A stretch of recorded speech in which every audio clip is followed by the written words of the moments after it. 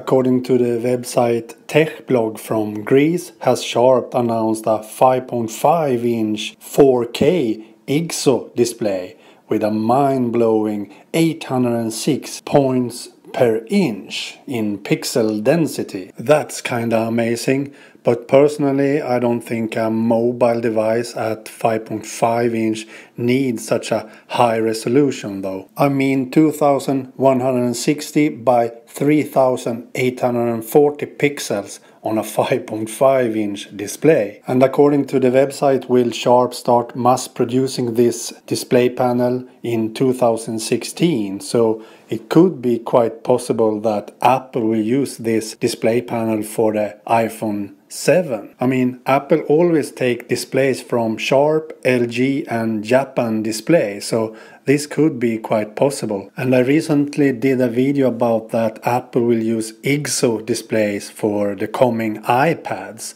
So it could be quite possible that Apple will use IGZO displays for the coming iPhone too, especially the iPhone 7 and iPhone 7 Plus. The biggest drawback with such a high resolution display is that it needs a lot more power, so the battery life will not be as good, or it will need bigger batteries. So I'm not sure that Apple is ready for such a high resolution display, because they want to have the same excellent battery life that the iPhone 6 and iPhone 6 Plus has now. But we will see next year.